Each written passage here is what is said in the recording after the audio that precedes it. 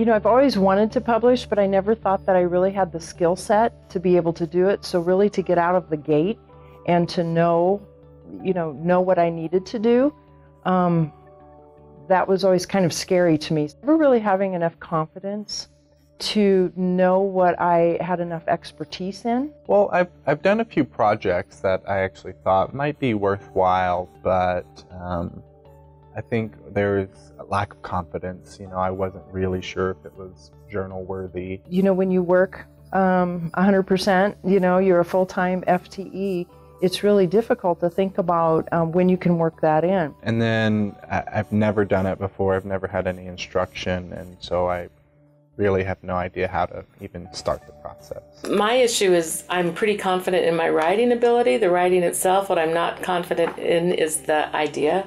It's a little bit hard as a new writer to go to experienced people or, professionals that you maybe you feel like they have so much more experience and you just wonder if your idea is even a good one in the first place. Part of it is that it's a very different style of writing, and there seems to be a real code of how you do it, and it's hard to know what that code is.